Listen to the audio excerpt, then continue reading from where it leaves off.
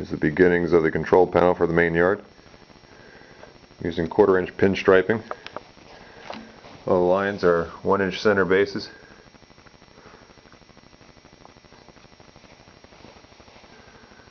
The switches are 45-degree angles. It's the double crossover near the turntable on the main lines. Real handy tool to have is one of these. Laser line. Just put a couple dots, 1-inch centers. Line up the 2 dots, as you can see. Makes it real easy.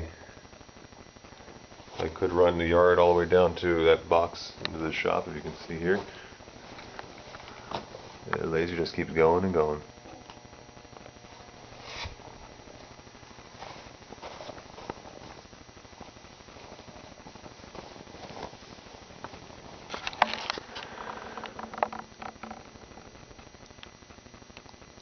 It's turned out pretty nice so far.